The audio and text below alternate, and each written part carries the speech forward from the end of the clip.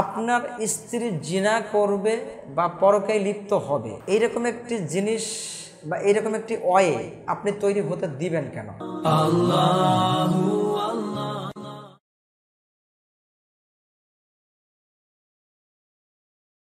স্ত্রী যদি জিনা বা পরকীয়ায় লিপ্ত হয় তাহলে করণীয় কি বা এই সম্পর্কে ইসলাম কি বলে? আল্লাহ সুবহানাহু ওয়া তাআলা মানব জাতির কল্যাণের জন্যই পর্দার একটি বিধান প্রদান করিয়াছে।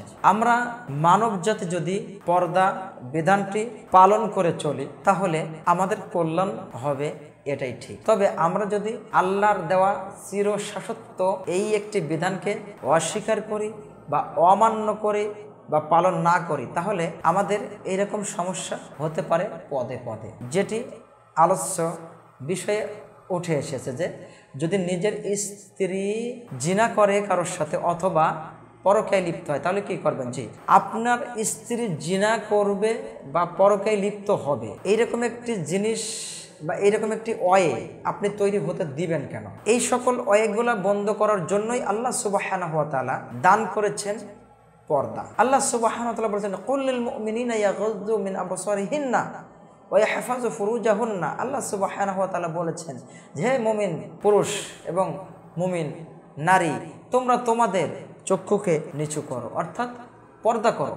আল্লাহ সুবহানাহু ওয়া তাআলা নির্দেশ করেছেন। তাহলে পর্দার বিধানটা আপনি আপনার পরিবারে চালু করবেন, এটাই বাসার 1 নম্বর পথ। দ্বিতীয় পয়েন্ট, যদি আপনার স্ত্রী পরকীয়ায় লিপ্ত হয় তাহলে একরকম, আর যদি জিনা করে আরেকটি রকম। যদি পরকীয়ায় লিপ্ত হয় আপনি তাকে বোঝানোর চেষ্টা করুন যে দেখো তুমি যে কাজ করছো এটা অবৈধ, কারণ তোমার জবান সব সাক্ষী দেবে, তোমার চোখ সব সাক্ষী দেবে, তোমার কান যা শুনছে সব কিছু বলে দেবে, তুমি যে পা দিয়ে হেঁটে যাচ্ছ যেদিকে সব তোমাকে সাক্ষী দিবে কিয়ামতের মাঠে।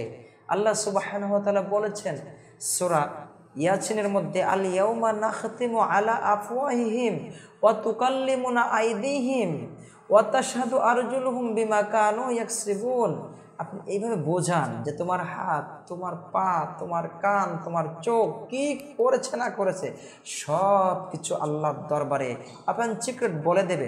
সুতরাং আপনি এইভাবে বোঝান।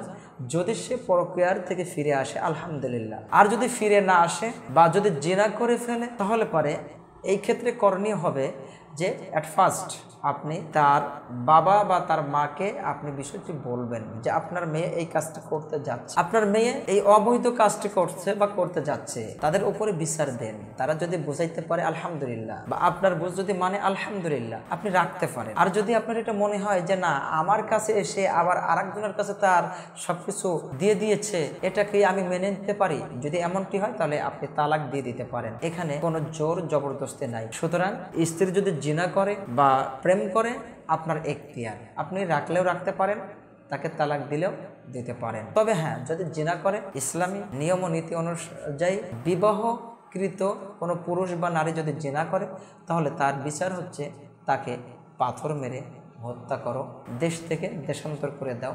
এটাই হচ্ছে ইসলামের নিয়ম ও নীতি।